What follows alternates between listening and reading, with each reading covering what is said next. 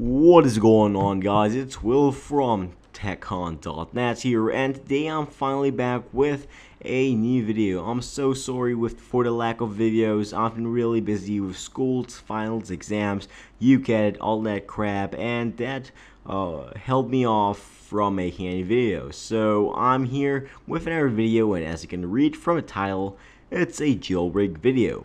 So this is Absinthe 2.0, so this will cover the iOS 5.1.1 version that was shipped along with the iPad 3 or the new iPad, and we will also be able to jailbreak iPad 2, iPad 1, iPhone 4S, for the iPod Touch, 4th generation, 3rd generation, the Apple TV 1 and Apple TV 2. So enough with the talking, let's just get on with the tutorial. So you just download Absinthe program from the Green Poison website. I have all the links that are necessary in the description down below. So you will just get a zip file. You would have to unextract it and extract it again, and you'll get this folder with all the data and Absinthe itself. So you just plug in your phone that I have right here, and let me just show you that I am indeed on iOS 5.1.1. so this is a legit tutorial. So here we have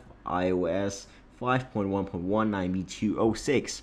So what we basically do is, it's really easy. Click on Absinthe, and if you are on Windows 7/Vista, you just right click and run as administrator. But here we are, Absinthe, double click that, and now it will recognize your device as it just did with mine, and just click on jailbreak. You wouldn't have to, put it into your recovery mode and stuff like that that you would have to do in other jailbreak programs. This is absolutely simple, and with the magic of video editing, we will definitely be speeding. So Absinthe has finished the jailbreak, and it was simple. It only took me around 6 or 7 minutes because I sped through the whole process. It seemed that it was quite short. So let me just show you that I'm indeed on iOS 5.1.1. Let's just go back, go on About.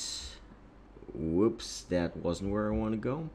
We just go on General, About, and here we have iOS 5.1.1, and where's Cydia? It is in this folder here. Click on Cydia, and here we have Cydia. So I'll have more videos regarding jailbreaks, and I'll definitely make more videos in the future.